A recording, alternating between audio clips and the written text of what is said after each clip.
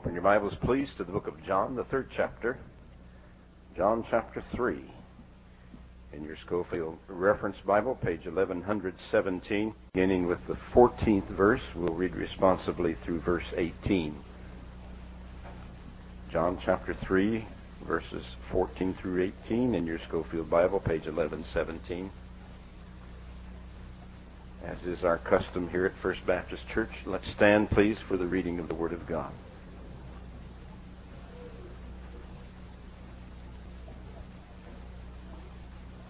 And as Moses lifted up the serpent in the wilderness, even so must the Son of Man be lifted up, that whosoever believeth in him should not perish, but have eternal life. For God so loved the world that he gave his only begotten Son, that whosoever believeth in him should not perish, but have everlasting life. For God sent not his Son into the world to condemn the world, but that the world through him might be saved. And let's read the 18th together. He that believed on him is not condemned, but he that believeth not is condemned already, because he hath not believed in the name of the only begotten Son of God. Let's pray. Lord, we thank you so for our church. We thank you for your word, and we thank you that we have that which we need from thee in this, our book, the King James Bible. We thank you that we have a preacher who faithfully preaches thy word, and we thank you that we have a people here who are intent upon learning more of thy word and more about how to serve thee. Help each one here today that thou wouldst bless with thy Spirit's presence and power.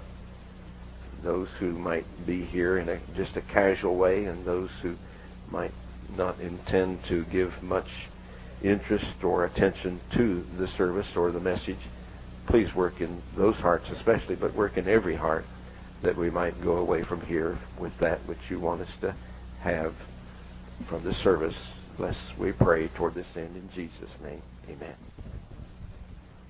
And now, our Heavenly Father, we come to the preaching of this wonderful, wonderful book. And I don't know of any better subject than I'm going to preach on this morning. I don't know of any better news, any better truth. And so I pray you to help me to do it justice. And certainly I pray you to help the people to pay attention. In Jesus' name, amen. I want you to sit up straight. I want no one... would you do me a favor and clear the aisles back there? We're going to have folks walking the aisle in a few minutes. Just clear the aisles, if you would, please. And come on in, folks. Find a seat. Hurry right quickly. Usher, send them up to the overflow there, would you, on the right? Usher up there, go back. Yeah, they're coming up right now. Once the service starts, I want everybody to be very still and no one leaving.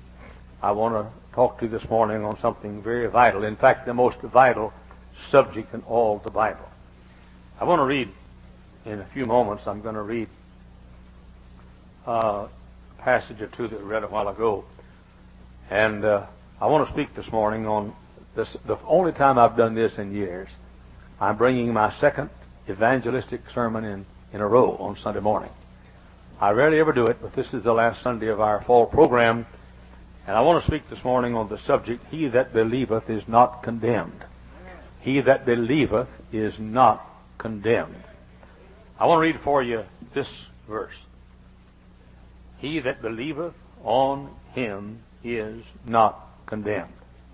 Did you hear that? Didn't say he that joineth the Baptist church is not condemned. Didn't say he that joineth the Catholic church is not condemned. Didn't say he that confesses his sins to the Father is not condemned.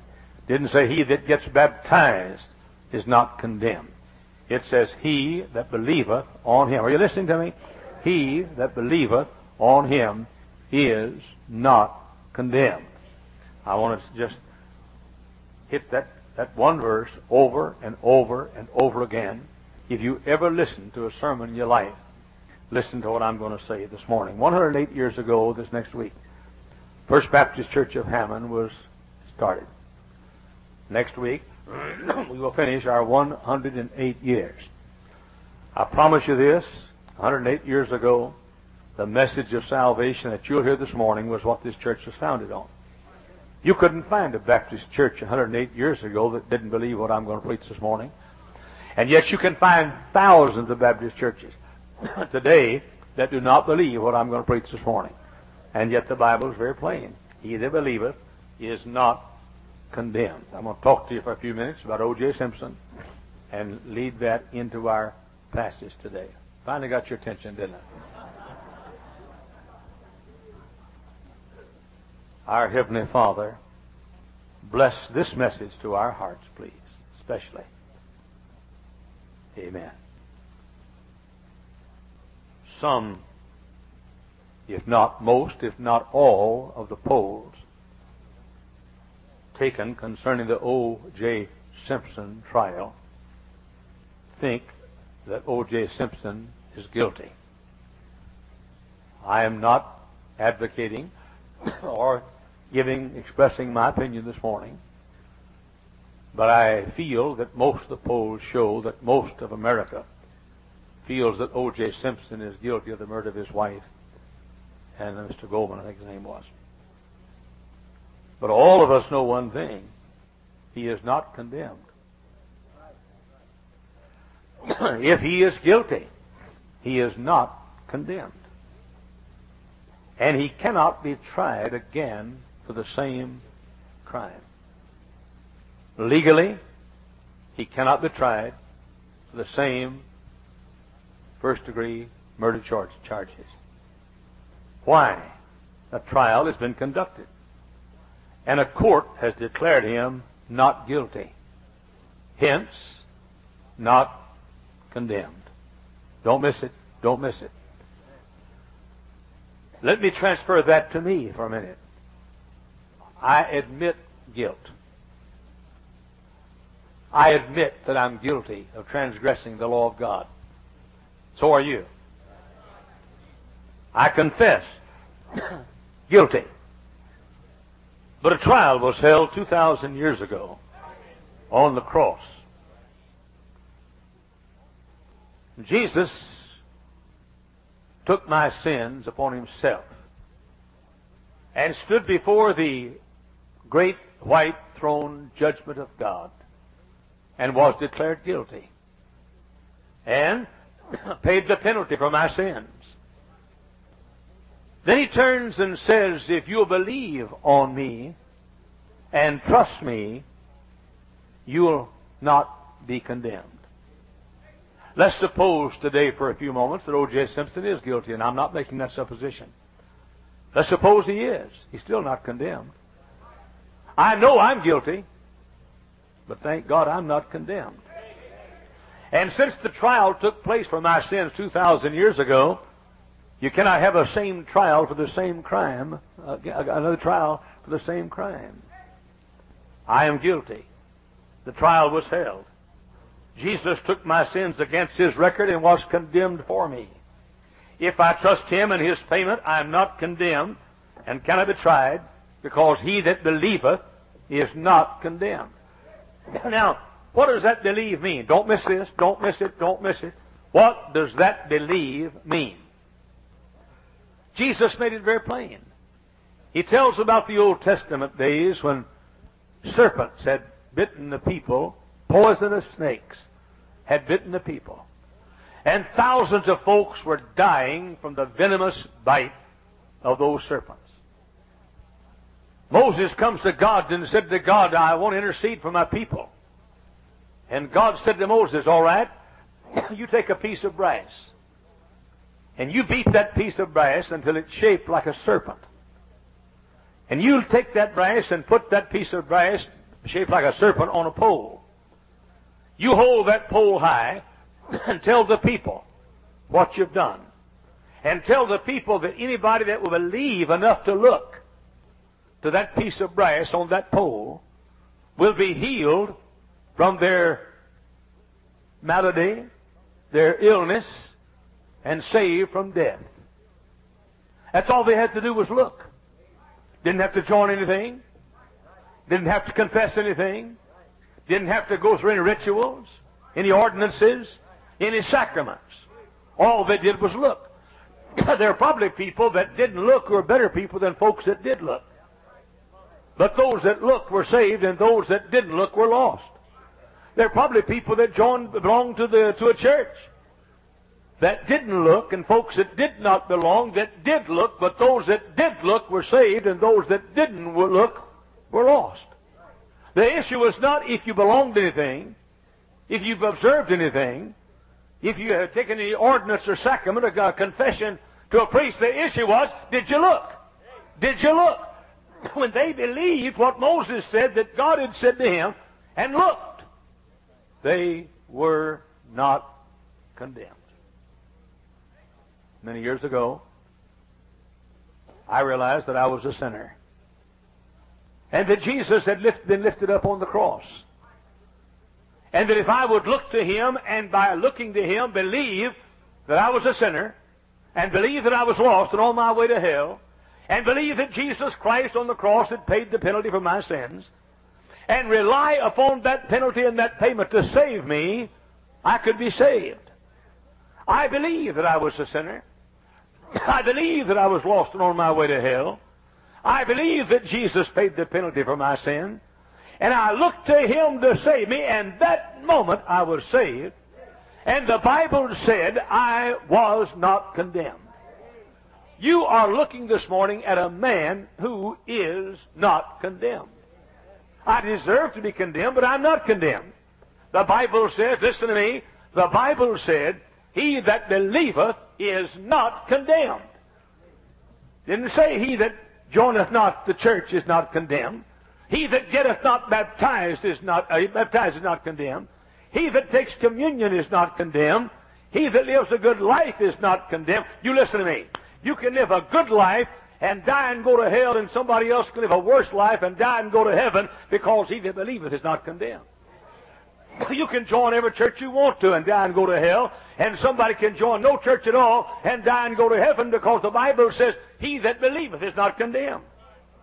Many years ago I believed. So I stand before you this morning not condemned. I am not condemned. I may sin, and no doubt do, but I'm not condemned.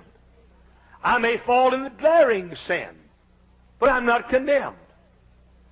I may backslide, but he will not erase my name from the registry. I'm not condemned. You say, I don't comprehend it. You don't have to comprehend it. All you've got to do is believe it. Quit putting your little puny, insignificant, finite mind up against omniscience, and thank God he made it so easy. Thank God you don't have to live a good life. Thank God you don't have to confess your sin to a guy wearing a dress. Thank God you don't have to get confirmed. Thank God you don't have to turn over a new leaf. God said, you look to Calvary and believe, and you'll not be condemned. I may be buffeted, chastised, disciplined, and punished, but I'm not condemned. I may be cast down, but I'm not condemned. My faith may come to a low ebb, but I'm not condemned. It is not the quantity of the faith that saves me. It is the reality of the faith that saves me. Look, listen to me. Listen carefully to me. You're going to face God one day over this truth. You can walk out those doors this morning in the sight of God not condemned. You say, preacher, okay, I'll join. You don't have to join. You believe. But you say, preacher, I'll live a better life. You don't have to live a good life. You believe. I'm sick and tired of these people talking about you got to repent of all your sins. Brother, you couldn't repent of all your sins. In the first place, you don't even know all your sins. All those people had to do was believe what Moses said. There was a serpent raised up, and they looked to that serpent, and like that they were healed and not condemned. And anybody in this room this morning, I don't care how sinful you are, how deep in sin you've gone, how wicked you are, how vile, how filthy your life has been, you look to Jesus today and believe that he paid the penalty for your sin, and you can walk out those doors not condemned. Not condemned. Not condemned. I was like you. I wanted to see O.J. Simpson's verdict. I was on the road traveling. I found the television set. I was watching. And boy, when they read that thing, I looked at O.J. Simpson's face. And I said to him, I know how you feel. I know how you feel. If you're guilty, I especially know how you feel. My faith may be simply a spark. And Satan and his imps may try to douse that spark. But I am not condemned.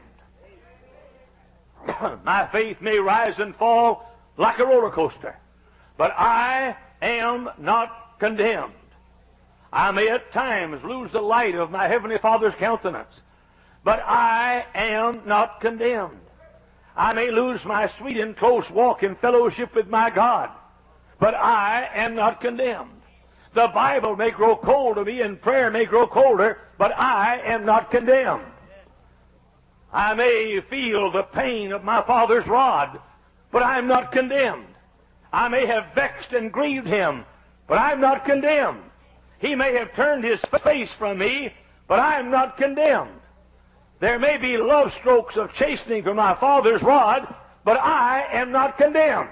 Hey, what difference does it make what church you join if you're condemned in the sight of God? What difference does it make whether you've been baptized or taken the Lord's Supper or the sacraments or confession? What difference does it make if you stand condemned before God? You listen to me. If you stand before God someday not condemned, you'll have to stand before God today not condemned. And you've got to look up at the Savior on the cross and say, I can't save myself. And the church can't save me. And baptism can't save me. And my good works can't save me. Just Jesus can save me. And you believe on Him, and the moment you do that, you can stand up and say, hallelujah, I'm guilty, but not condemned.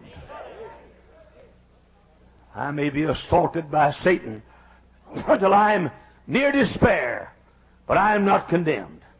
I may doubt and fear that I'm on the brink of perdition, but I am not condemned. I may slip until I'm ashamed, but I am not condemned. I may fall back into disfavor and dishonor, but I am not condemned. I may stumble until I go to heaven with broken bones, but I am not condemned. I may sink into discouragement, depression, and despondency, but I am not condemned. I may lose my joy, my rewards, and my respect, but I am not condemned. I may disappoint God, you, and myself, but I am not condemned. I may dash in pieces all of the Ten Commandments. Did you hear what I said? I may dash in pieces all of the Ten Commandments, but I am not condemned. I may divorce the fruit of the Spirit and betroth the works of the flesh, but I am not condemned. I may be punished on earth for my sins, but am I standing in the sight of God? I'm not condemned. The trial is over. I've been declared as if I'd never sinned. I'm innocent in the courts of heaven today as much as O.J. Simpson is in the courts of America. Lot chose the well-watered plains toward Sodom. Don't miss it. Lot chose the well-watered plains toward Sodom. Sacrificed his own daughters on the altar of decency. Yoked up with the Sodomites. Entertained the queers in his own house. Left Sodom, goes down to Zoar and fathered illegitimate children by each of his two daughters. But Lot was not condemned because he believed. You say, let's get this straight, preacher. You say, if I've fathered two illegitimate children, I can still look to Jesus and not be condemned. You're getting mighty close to what I'm talking about. There's not a person in this room this morning, you listen to me, not a person in this room this morning who is good enough to go to heaven. And there's not a person in this room this morning who ever will be good enough to go to heaven. And if you try to get to heaven because of your goodness, you'll burn in hell. You got to take it free or you don't get it. He that believeth is not condemned. He that believeth is not condemned. He that believeth is not condemned. Abraham left the will of God, went to Egypt. There in Egypt he backslid, lied about his wife being his wife. Picked up a little maid and took her back to Canaan and got her pregnant. She gave birth to an illegitimate child by Abraham. But Abraham believed God, and my Bible said his faith was counted for righteousness. Abraham was not condemned. Paul took a Jewish vow. He who had left Judaism took a Jewish vow, had his head shaved, and left the will of God, but Paul was not condemned. Moses lost his temper, smote the rock twice, lost his ticket to the Holy Land. Moses was not condemned. Samson placed his head in the tempting lap of Delilah, but Samson was not condemned. You say, wait a minute, preacher, do you mean to tell me I can live like I want to and still go to heaven? You listen, when you get saved, you believe in Christ as your Savior, God declares you not condemned, and the Holy Spirit creates in you another person. And that other person lives inside of you. He doesn't want to sin, and your old nature and the new nature fight all the time. But who wins does not determine whether or not you're condemned. He that believeth on him is not condemned. He that believeth on him is not condemned. He that believeth on him is not condemned. Did you hear me, Church of Christ people, baptismal regenerators? He that believeth on him is not condemned. Did you hear it, Pope? Did you hear it? He that believeth on him is not condemned. Not he that gets away from his tongue right before he dies. Not he that has the last rites. Not he that's prayed for after he's dead. He that believeth on him is not condemned, the Bible says. Noah was drunken. Noah was drunken and naked in his tent. But Noah was not condemned. Peter cursed and swore, denied the faith, denied the church, denied the Savior, while Jesus was being tried and crucified. But Peter was not condemned. David took Bathsheba and killed Uriah, but David was not condemned. James and John became selfish and sought the best seats in the kingdom, but they were not condemned. Solomon traded his wisdom for perfume, powder, and purity, but he was not condemned. Saul became hungry for pride and power and pleasure, but he was not condemned. Because condemnation or not condemnation is not how you live. Do you look to Jesus on the cross? Have you believed in Jesus? Now follow me carefully. You'll never hear a better illustration of salvation than this. Back to O.J. Simpson. What did O.J. Simpson do to be not condemned? You saw it. He sat there. That's all he did. Every once in a while he may have made a note or two. Probably drew some pictures. But he sat there. Listen to me now. Listen to me. What did O.J. Simpson do to be not condemned? Nothing. He sat there. He just trusted his lawyer.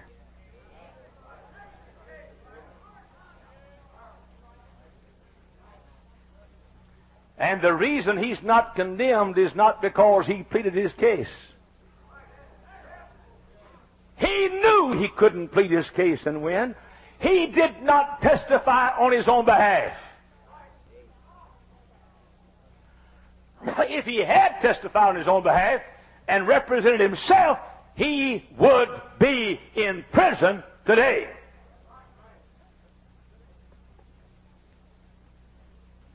Praise God. That's what you got to do to go to heaven. Just sit there and trust your attorney.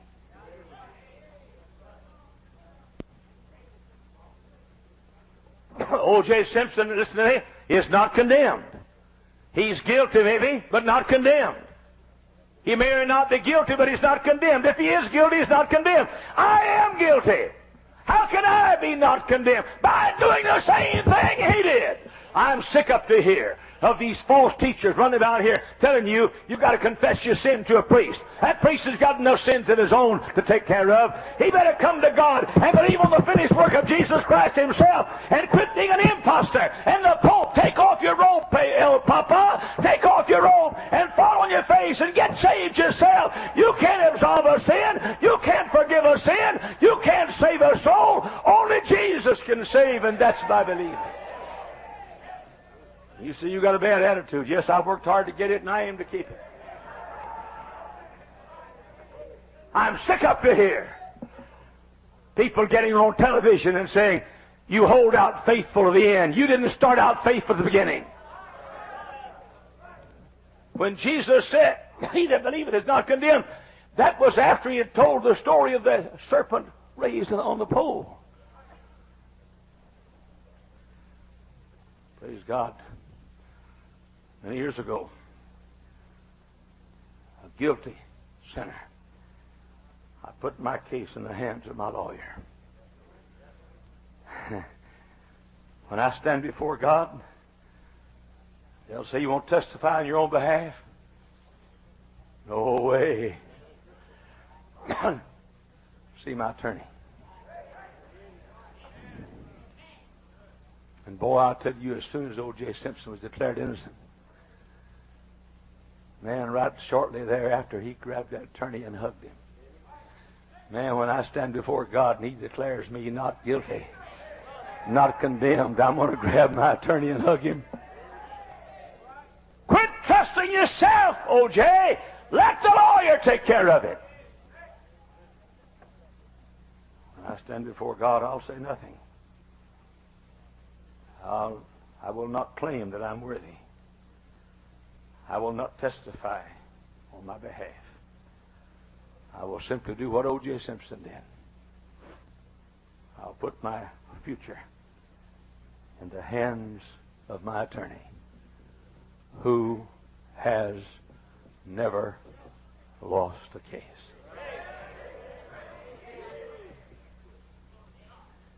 Let me show you right quickly what you got to do to be saved. Well, O.J. did. He's free today. He didn't do it as cute as I did, but he did it. Now you listen carefully. You got one choice of two. You either put your case in the hands of the attorney or you plead your own case. I wish some of you folks had as much sense as O.J. Simpson did.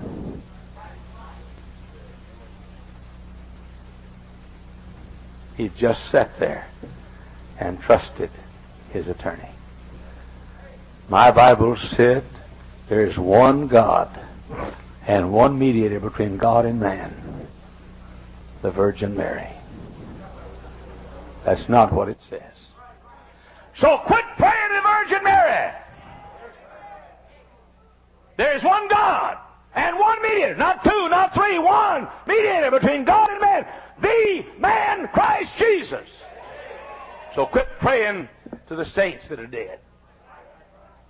Take that St. Christopher doll off your dash and put a Jesus Saves sign up there. There's one God and one mediator. You say, Brother Hyles, you're criticizing other religions. You better know I am. I'm criticizing anybody's religion that sends you to hell on a ticket to heaven. I was in Milford, Ohio, preaching. Stayed in their Ramada Inn. Went down to the lobby to be picked up, driven to the services. There's a Catholic priest there. You say, you against Catholic priests? I'm against Baptist preachers that don't preach the way to heaven. It's not what the title is. It's the garbage and false doctrine they teach. I decided to have a little fun. I walked up to this Catholic priest. And I said, you're a man of God, are you? Yes. I said, good. Could I talk to you a few minutes? I want to talk to a man of God. Could you sit down over here? We sat down. I said, this is life or death to me. I said, you believe in heaven? He said, oh, yes. I said, good. I want to go there. I want to go there. I said, I'm going to get my pencil and paper out. Since you're a man of God, I want you to tell me how I can get there. He said, well, it's easy. Oh, good. I'll write down it's easy. Now, what do I do? Well, he said, you do good. I said, quick. Write down what good I've got to do so I won't miss it. But he said, a lot of good. I said, well, okay, how much good? I'm going to write that down now. Well, he said, a whole lot of good. I said, but name it. What good have I got to do? He said, well, it's hard to explain. I put my card back in my pocket and my pen back in my pocket, and I said, you dirty fraud. You imposter. Rip that collar off your neck. I sat there and can't even tell me. He said, oh, I bet you're a Baptist preacher. I said, now you couldn't tell me how to go to heaven. Let me tell you how to go to heaven. He that believeth is not condemned. He that believeth. That means this morning, if you'll simply realize that you're a sinner, and realize that you're a lost sinner on your way to hell, and realize that Jesus went to Calvary, and look up to Calvary and believe on Him as your Savior, that means you can walk out of these doors not condemned. That means for every time you've driven 90 miles an hour in a 55-mile zone. Boy, I tell you, you better get your sins forgiven, fellas. Now, you listen to me. You say, preacher, it just doesn't seem that easy to me. You quit trying to figure out how easy it is, and you just thank God He made it easy. Jesus was dying on the cross. One prisoner beside him, thief beside him, said, yeah, you say you're God, save yourself and us. And the other man on the cross, now hear me carefully. Here was a thief, guilty, tried, condemned, and dying for his crimes. He looked over to Jesus and said, remember me when thou comest into thy kingdom. And Jesus said, don't have to wait till the kingdom, son. How about right now? He said, I'm on my way to paradise right now. I got an empty seat right beside me. Join me for the trip. Now, wait a minute. Jesus said that fellow went to heaven, didn't he? Didn't he say that? Wonder what church he belonged to. Didn't have time to join the church. Wonder if he was sprinkled, baptized, dipped, or poured. Didn't have time to get sprinkled, baptized, dipped, or poured. Wonder how many good deeds he did. Didn't have time to do any good deeds. He was dying. I say to him, you got to get baptized to go to heaven. He said, I can't get baptized. I'm dying. I need Jesus. Well, you got to join the church. I can't join the church. I'm dying. I need Jesus. But you got to hold out faithful. I can't hold out faithful. I'm dying. I need Jesus. Let me tell you something, ladies and gentlemen. You can live the best life ever lived since Adam and Eve in the Garden of Eden, but if you don't believe on Christ as your Savior, you will die and go to hell. Old story. I was called by the St. James Hospital in Chicago Heights. They said, a man's dying here. He can't live but a few minutes. He's calling for a Baptist preacher. I got in the car and drove over to St. James Hospital. The nurse said he won't live 5 minutes. He said, Reverend, if you got anything to say to him, or if you got any sins of his you want to absolve, you better hurry, because you got less than 5 minutes. I picked up that oxygen tent and got under that oxygen tent with him. And I said, sir, listen carefully, listen carefully, listen carefully, listen, don't miss it. This is life or death. You know you're dying. Yes, yes, yes. I said, listen carefully, I've got to hurry. Bible said in Romans 3:10, there's none righteous, no, not one. 3:23, for all have sinned and come short of the glory of God. 5:12, for it's by one man sin in the world, and death by sin. Romans 6:23, the wages of sin is death. I said, sir, you're a sinner, and because you're a sinner, you owe the sin of death. But Romans 5:8 says, but God commendeth His love toward us, and while we're yet sinners, Christ died for us. Jesus suffered your hell in your place. I said, I got to hurry now. I got to hurry. I got to hurry. Would you trust Him? Would you say this prayer and mean it? Dear God, forgive my sins, and save my soul, I do now trust Jesus. I do now trust Jesus as my Savior, I said, take my hand, if you may. His feeble hand took mine, and tears came forth from his eyes. I looked at him and I said, sir, did you know you're a sinner? Yes. Did you know sinners are lost? Yes. Did you know Jesus paid the penalty? Yes. I said, did you trust Him as your Savior? Yes. I said, now where are you going to go when you die? He said, Kentucky. That's the only time I ever laughed while a man was dying. That beats hell. Not much, but some. There was a man never taken communion. A man never joined the church. A man who had no religious background whatsoever. A man that had few, if any, good deeds. I found out later he'd ever performed. But he went to heaven. Why? He that believeth is not condemned. He that believeth is not condemned.